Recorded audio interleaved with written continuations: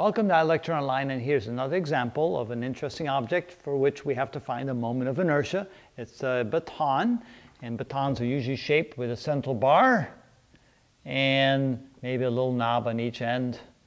Make it interesting. And so in this case, the length of this baton, the length is equal to 60 centimeters. The mass of the central part of the baton, the bar, is equal to 200 grams. And the mass of each end is equal to 50 grams. So, assuming that the baton is twirled about a point at its center like this, what will be the moment of inertia?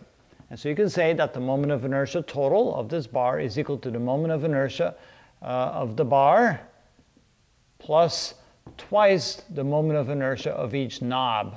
Since there's two of them, we'll just multiply the moment of inertia of 1 times 2 to get the total like that. All right. Now, what is the moment of inertia of the bar?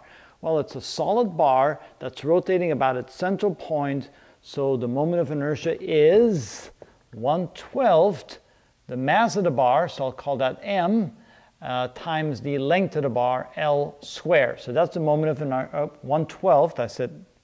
I wrote 1/2 and I meant 1/12. So 1/12 the mass times the length of the bar squared. Now we have the knobs on each side. So that would be plus 2 times the mass of each knob times r squared, the radius of its rotational motion. And the radius of its rotational motion would be half the length of the baton. All right. So that's the moment of inertia of a single knob multiplied times 2. And again, all the mass is located at the very end away from the point of rotation, so therefore it's mr squared. So replacing r by L over 2, this can now be written as 1/12 mL squared plus 2m times L over 2 squared. Squaring that, we get this is equal to 1/12 mL squared plus 2m times L squared over 4.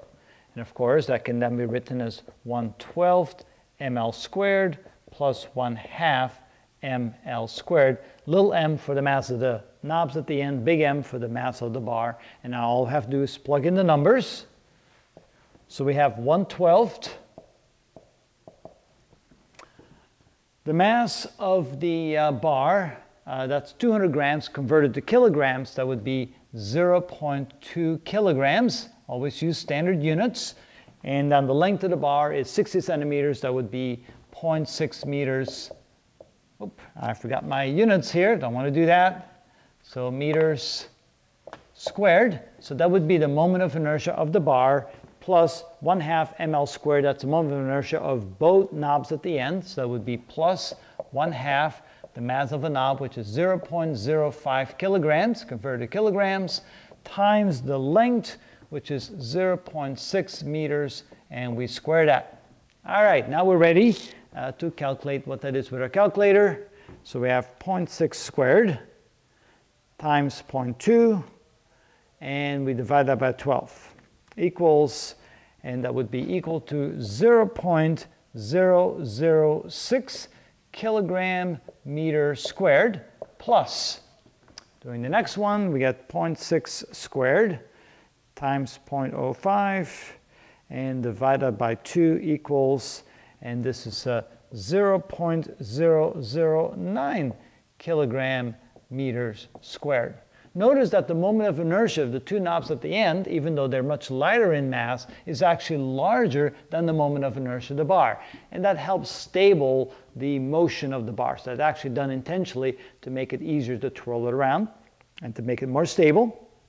Then we add those two together, and so this would be 0.015 kilogram meters squared, which is the moment of inertia of our baton.